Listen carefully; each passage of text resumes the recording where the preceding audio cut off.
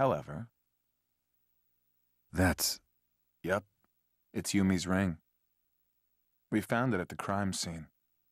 Yumi is somewhere. Somewhere close. I'm sure of it. Kazuma, there's a war going on in the Tojo clan. You can't bring it to an end by yourself. You have to trust me. Hand over the pendant. That pendant's the only thing Haruka has left to remind her of her mother. She has nothing to do with your war. You haven't changed, have you? That's exactly why Yumi fell in love with you. Everyone is always on your side, as long as I've known you. You hate me, don't you? I don't know. But I did betray you, so maybe I do. And then I betrayed Fuma Oyabun. There's no turning back now. You? You shot Fuma Oyabun? Yeah. I was shaking like crazy when I did it. No! Stop! Stop it, both of you! Why? After all he's done for you, he was like a father to you. He's not dead. Anyway, he's with Shinji now.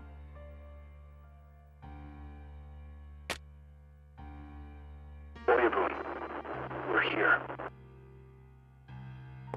You're tracking him with a bug? On that day 10 years ago, I learned not to trust anyone.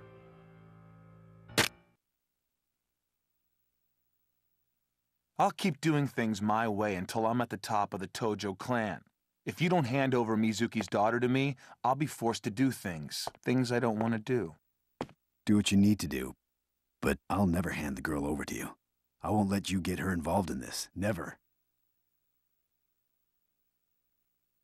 Can't turn back the clock. I was hoping that we could work together again. But I see now. We are brothers no longer. Why did things turn out this way? Why? Tell me why!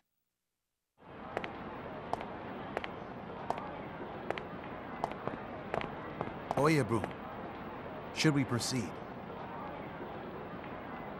Yeah. Go ahead. Yes, sir.